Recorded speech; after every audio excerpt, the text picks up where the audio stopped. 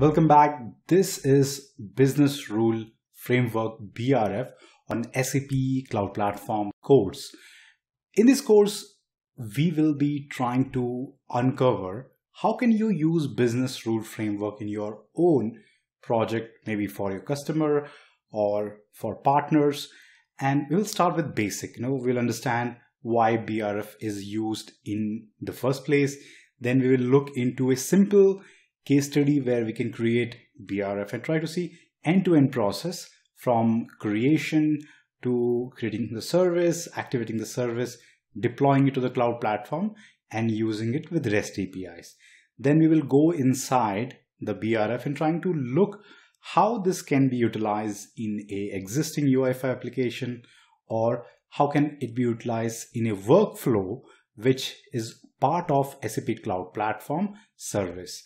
Now, once we have seen those scenarios, we'll try to create a custom use case for you to understand how BRF would be utilized in real-time scenario, how those integration would be done from developer side if they have to pull data from BRF and bring those data in the application and use those data as some kind of threshold or parameters.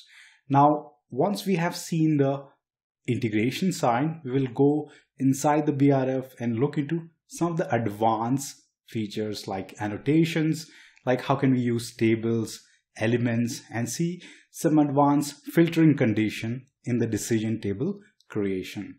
And we will be uncovering also decision manager, which is something which a lot of people don't cover, but we'll try to give you a glimpse how the decision manager will be part of the BRF and how to use it and how to develop it.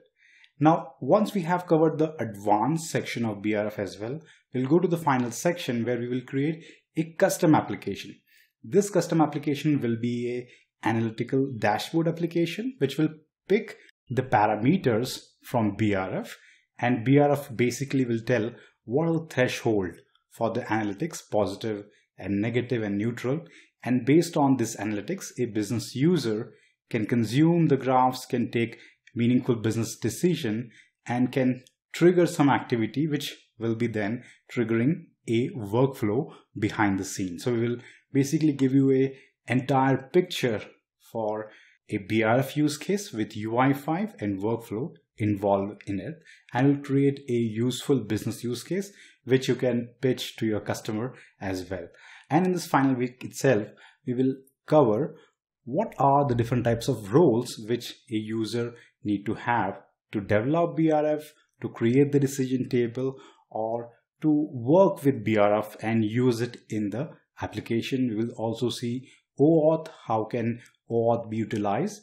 If you remember, we have covered oAuth again in the workflow course where we try to see how oAuth can be utilized in our application. So you don't have to create a separate user ID, but you can have a client which can call the APIs and use the BRF or workflow in their own application.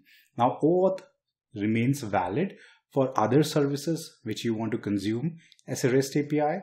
Now, those things are part of how you create a application without creating a sub account or a separate user. So we will be covering all that with the best practices as well. I hope that this course will give you a deep insight of business rule framework with SAP Cloud Platform, and we'll try to cover all the aspects which you need in your job in detail in step-by-step manner.